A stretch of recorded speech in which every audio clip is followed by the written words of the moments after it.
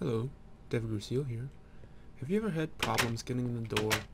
We've all had that problem. You know, hit the button, try to get in the door, and it closes. You just need a little bit more time, don't you? Well, with this redstone contraption, you have plenty of time to get in the door before it closes. I'm going to show you how to do it. Be right back. We're back in a creative world. Here's an example house that I built. Press the button, doors open immediately, stay open, and then they close. So let's take a look at the redstone in action down here. So that's how it's laid out.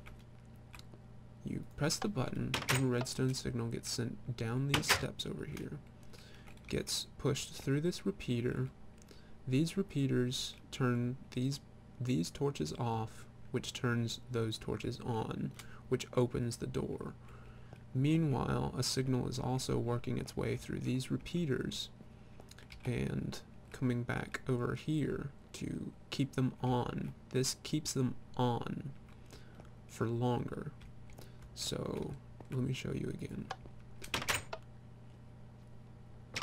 And you can see how this one feeds in, and then when these burn out, these are still feeding it until the signal runs out. So let me show you that one more time. And then they turn off. And it's the same concept over here, but it's had to wire it a little bit differently. Okay, that was weird. Okay, it was just a glitch, no worries. So that happens. So I'm going to show you how to build this, and I already have a template set up over here.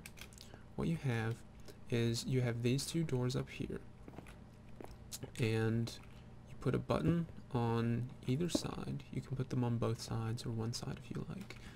When I was originally building this, I started with this side, with the left side first. So you put a redstone under here, and that's how it's lit. And you work this down here, and you're going to put a redstone repeater here and set that to 4. You're going to set repeaters here, here, and it's either here or here. I think it's there. And you put redstone there, and you put a torch. 2 torches there, and torches there. And now those are going to be closed. Now, you want to feed the redstone up here, and you're going to need 1, 2, 3 repeaters there, and the 4th repeater there. And you're going to connect them this way, and that's going to feed down there into that one. And then that's all you need for this side, except you set all of these to their highest delay. These you can leave at their shortest delay. And then press the button, they open, stay open, and then they close. To wire this section up, you go down the stairs. This will feed into there. Now, you have to dig out a block here, otherwise they'll feed into there. So, the redstone comes along this way, up, over. It doesn't have to go up and over, it can just continue that way. And then run this along there until it connects into there. So now you've got the same as over there, but over here, except it's a little bit more convoluted. But press the button.